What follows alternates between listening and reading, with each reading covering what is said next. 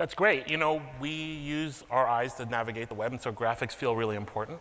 Also important is being able to build Firefox, because it's one of the most complicated pieces of software around. To tell us more about that is Lawrence.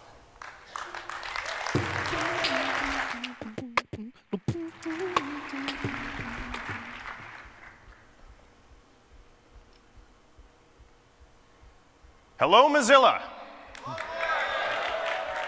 Mozilla is a software project. Mozilla's software is built by people.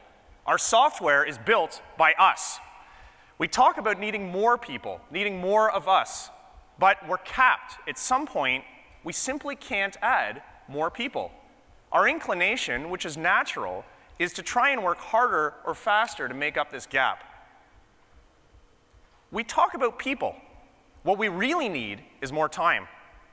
To go faster, we need time to build for quality. We need to focus on using our time productively.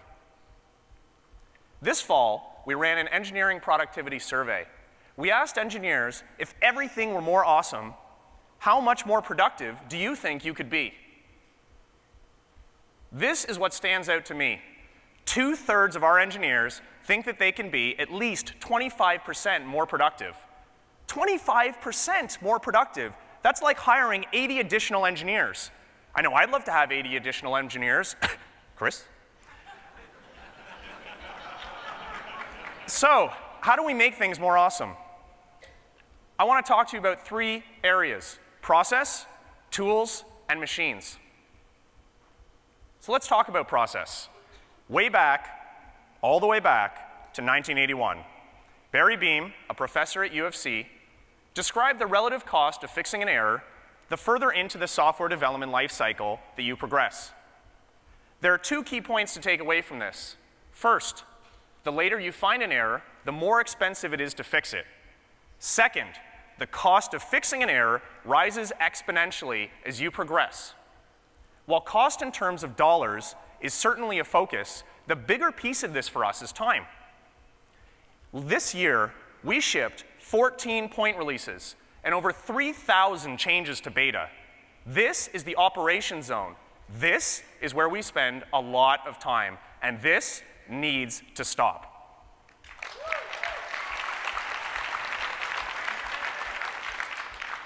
Our release process, or as it's more affectionately referred to, the train model, it served us well, but we've changed.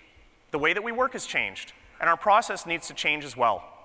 When we get back from Orlando, our release management team and our Firefox quality team are going to put forth a proposal to include quality criteria into our release process. This is about knowing that code is good before it chugs along the trains, before it goes from nightly to Aurora, from Aurora to beta, and finally from beta to release. I want to be really clear about the intention of this change. Our intention is, if the code isn't ready, it does not ship.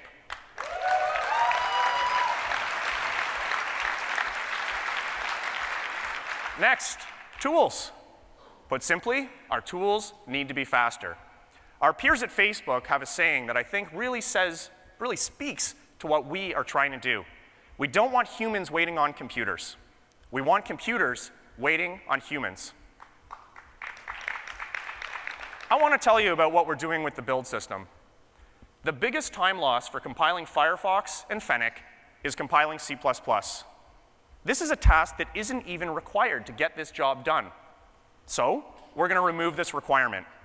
Our measures show that build times currently are around 20 minutes. What we are committing to do is decrease build times from 20 minutes to 2.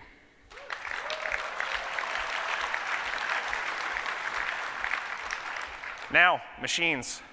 Our infrastructure includes roughly 1,000 physical machines in our data center and up to 2,000 virtual machines that are active at any given point in time. We need these machines to do more. Machines can find patterns in our code, they can identify well-known issues, and they can execute well-defined processes quickly and predictably, like automatically identifying stability, performance, and web regressions, or waiting around to land your code when the tree is closed. Back in Whistler, we talked about plans to ship Autoland in time for Orlando. it is my great pleasure to ask you to please help me welcome Mark Cote to the stand to demo Autoland.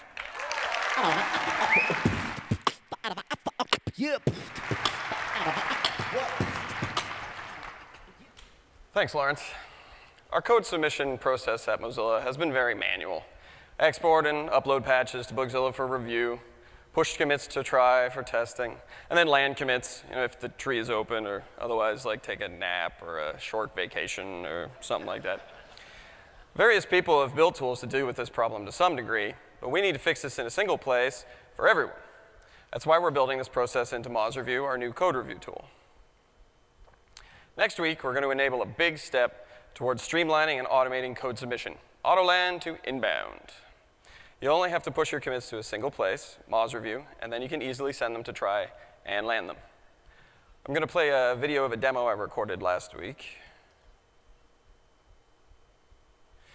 Pushing to MozReview is essentially the same as pushing to any repo.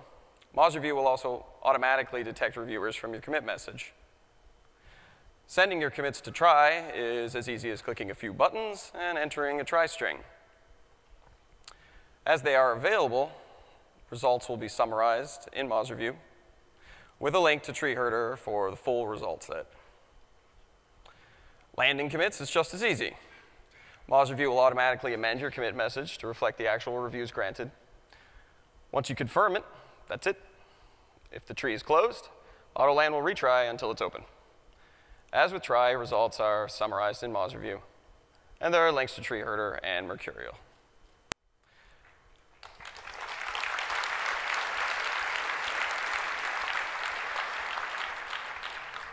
As I mentioned, this is only the beginning.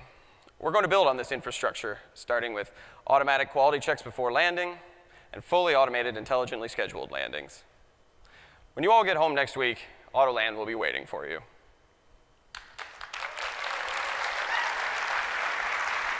Good job.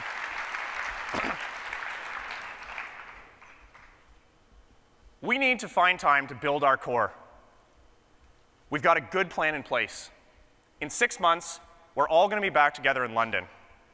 We're going to cut the number of regressions that we ship. We're going to reduce build times for Firefox and Fennec by 90%. Starting next week, Autoland will land your code with one click. And developing for Firefox is going to get a hell of a lot more fun. Thank you, and may the force be with you.